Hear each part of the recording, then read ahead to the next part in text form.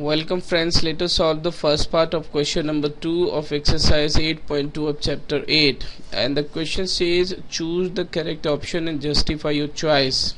We have to find the value of 2, 10, 30 degree over 1 plus 10 square 30, and we have to choose which of the following option is correct. So let us see how to solve the question.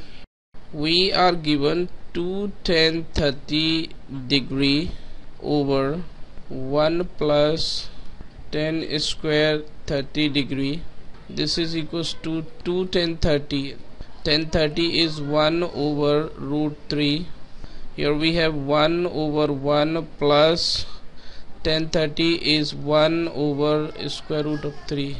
So if we further calculate it, this value becomes 2 over square root of 3, and this value is 3 plus 1 over 3. So this is equals to 2 over root 3 times 3 over 4.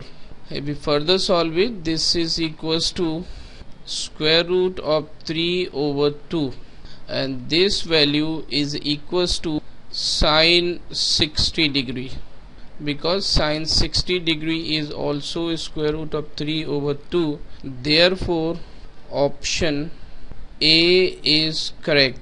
So this is the solution of the question. Thank you.